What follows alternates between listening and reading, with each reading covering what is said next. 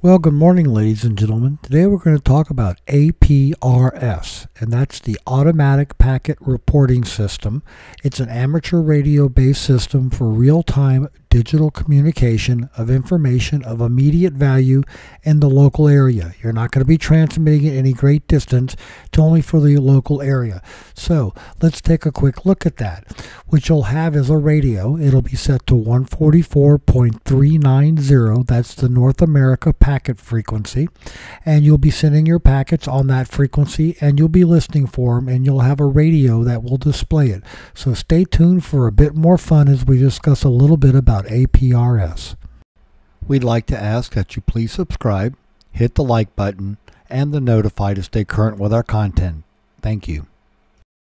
Now I'm using a Yaesu FT5D, and here's the audio for the radio transmission. So it's not much to listen to. You're listening to a modem as it being applied across the air in FM. But anyway, what you'll see on your radio depends on which one you have, but you'll get things like what station information it was. You'll find out when you transmit, it'll show from DE, and it'll give your call sign.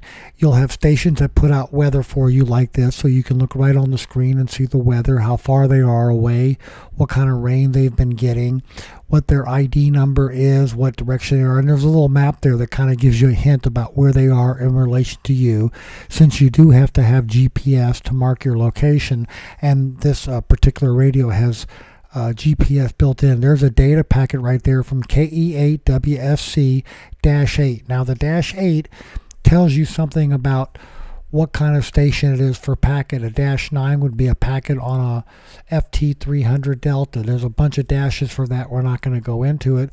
That's covered elsewhere. But I just want to give you a quick feel for it. I'm just starting to dabble in APRS, and I have this radio that does it automatically, as well as the 300 Delta and the 991 Alpha, all by Yaesu.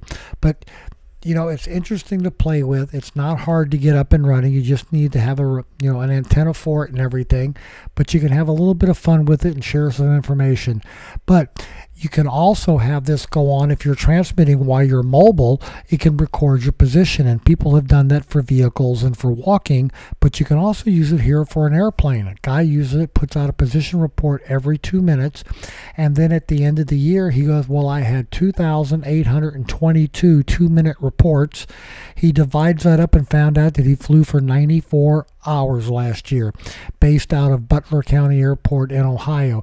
And as you can see right there, there's all the map of all the places that he flew and all his report points.